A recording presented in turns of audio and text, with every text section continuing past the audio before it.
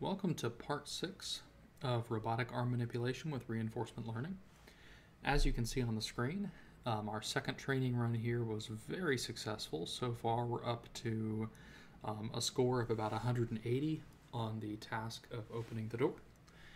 And next we need to figure out how to test our agent. So we can see these really good scores, but right now that's just an item on a graph. That's not actually the robot watching the robot do what it's doing. So let's go ahead and code out our test.py. We added some of that functionality earlier just to get things set up, but now we need to go ahead and finish it out. And then towards the end of this video, we are going to talk about parametric experiments. So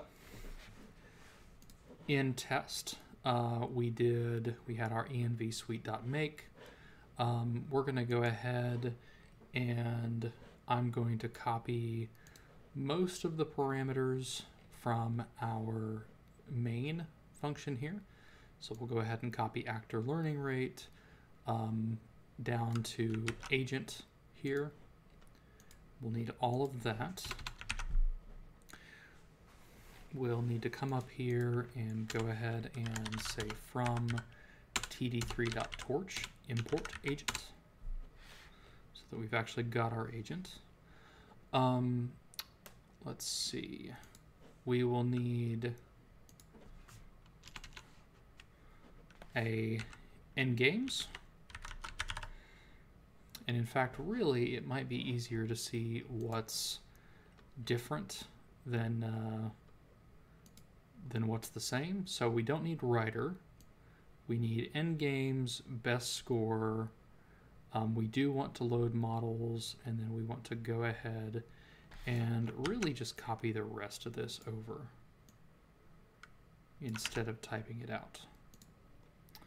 And then the parts that we need to cut out are pretty simple. We don't need writer because we're not saving any statistics. We explicitly don't want to save our models because, again, we're testing, we're not training, we don't want to make changes. And then we don't need remember or learn because we're not going to be remembering the things that we do, and we don't want to try to learn from them. That could actually be detrimental if you, especially if you're still actively training the robot, and you are using a test script that is overriding your results or making changes.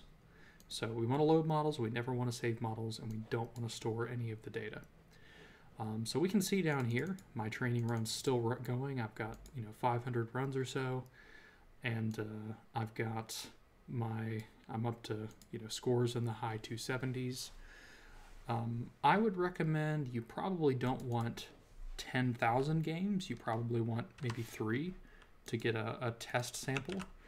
And now we can go ahead, and I'm just going to switch from main to current file and run it and see what our results look like.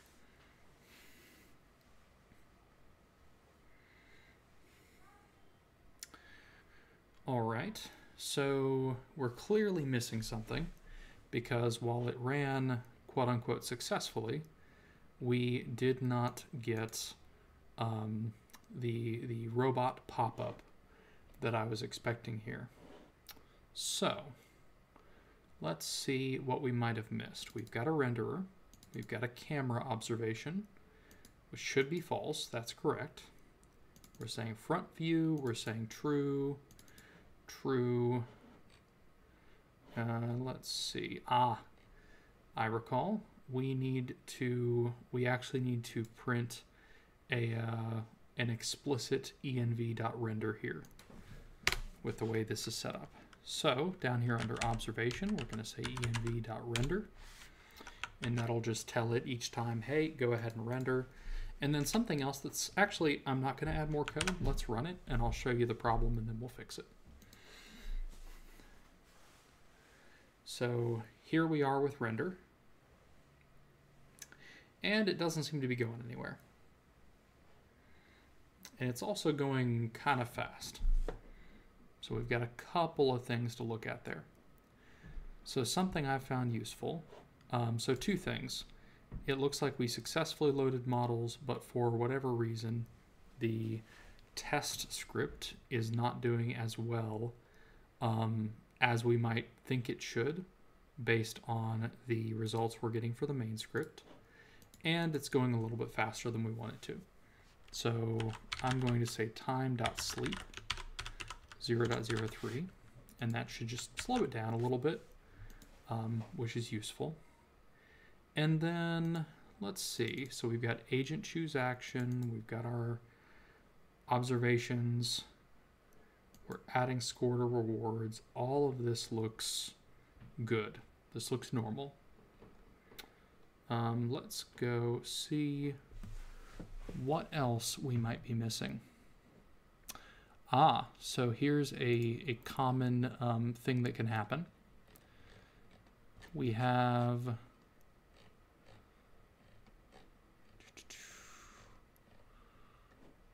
TD3 torch.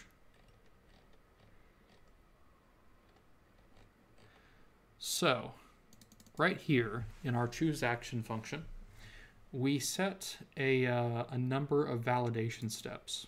So for the first warm up equals warm up, number of steps, and warm ups equals 1,000, we are basically saying, you know, hey,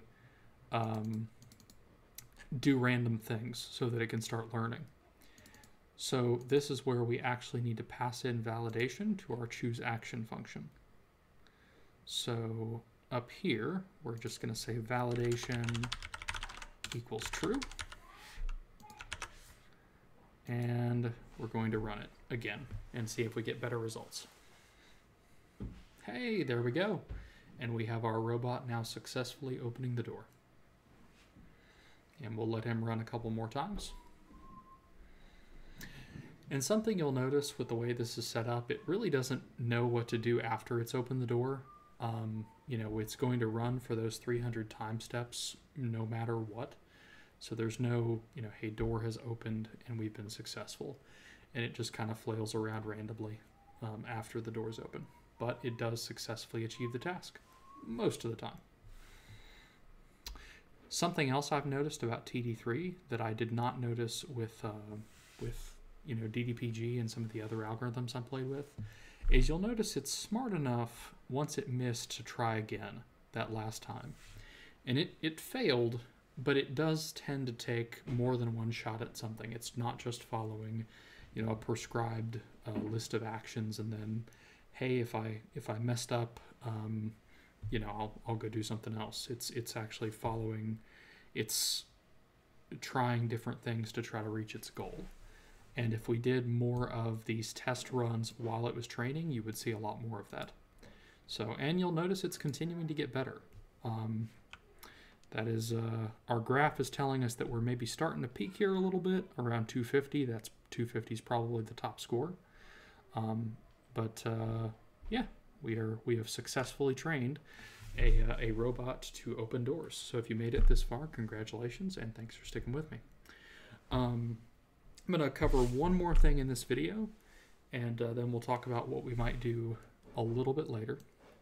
So I've mentioned parametric experiments a couple of times, and that's basically just running an experiment with many different iterations of, you know, parameters, sizes, etc., and seeing how those affect training. So this is probably a good place if you are, if you're a Git user, go ahead and check your code into Git, save it as this is working. We're not going to do anything else to the main code base. I am going to hack it up just a little bit though to show you what a parametric experiment might look like. So this is also where our graphing is useful. So I'm going to go ahead and stop execution, and I'm going to clear out our logs. So something you probably want to do, and we could write code to do this, but I prefer to do it by hand if I'm, you know, developing locally. I'm going to clear out all of the networks under temp because I no longer need them. Or actually, let's copy and paste. Let's just rename. temp move td3 to td3.back. And we're going to do the same thing, move logs to logs.back. All right. We've saved off our logs and our temp directories. We no longer need them. If you came over here and refreshed TensorBoard, it's now empty because it's monitoring an empty directory. So let's get to our experiment. And this is pretty simple the way we've set this up. So all the functionality is baked into this, sort of block here. So we're just going to take from, best score down, and we're going to say for, let's see, game in range 10. Or we'll even say we'll call it experiment. Experiment in range 10. We're just going to do this 10 times.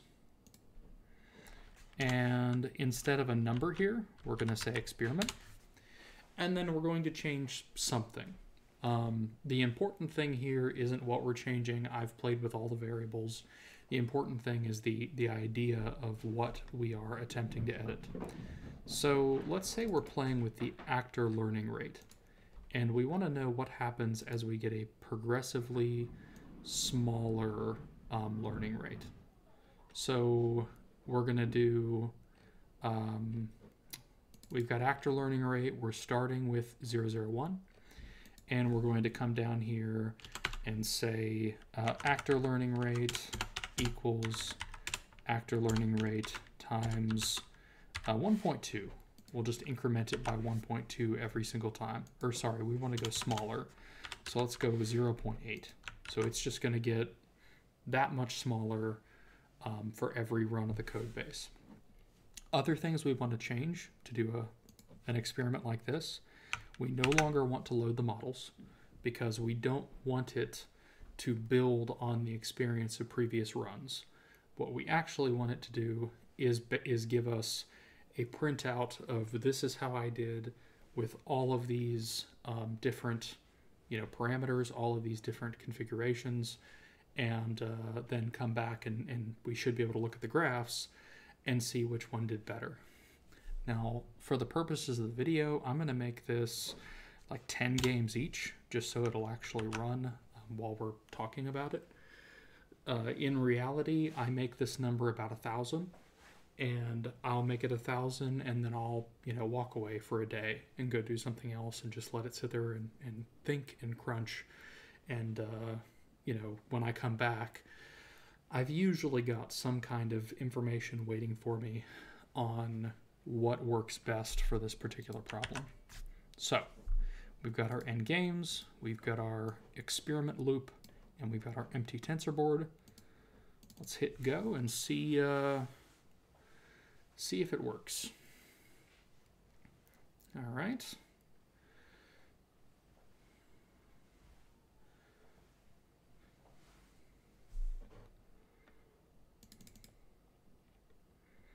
So we've got our random actions here. Those are our 1s and our 2s.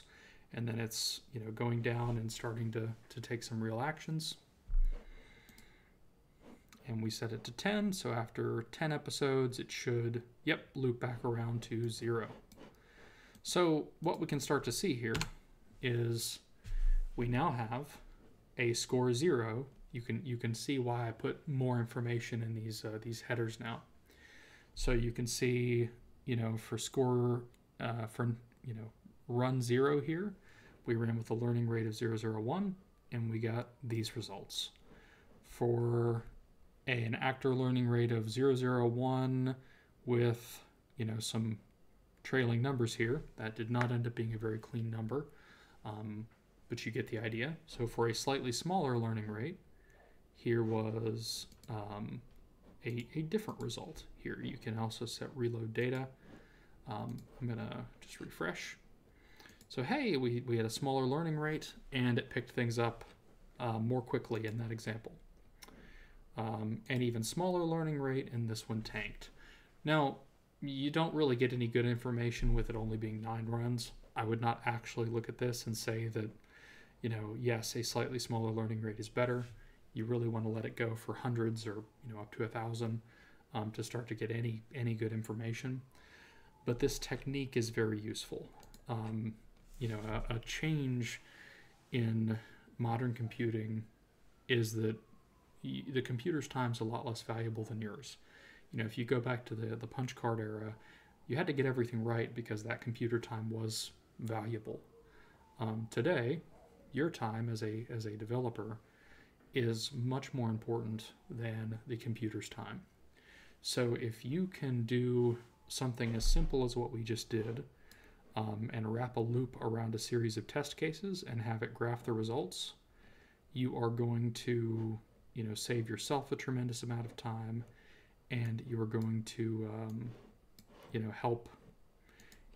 you're going to help yourself solve problems in a way that isn't predicated on you personally sitting in front of the computer for hours and hours on end. You can just let the computer sit there and loop and do it for you. So with that, I think that's going to conclude the series of videos on robotic arm manipulation, at least the first section. I did see a couple of comments asking to see if we could put together a robot that could take images and learn based on image input. So I will work on that at some point in the future. And I may also come back and show how to do picking up blocks or other tasks with a robotic arm in addition to just doing the door opening tasks. But I think at least part 1 is complete. I would appreciate if you, if any of you liked this, if any of you followed along and built the project, post your own results. Post your own repos if you get it working with other, something other than opening a door. Let me know how you did it and how the code worked out for you. Thanks, and good luck.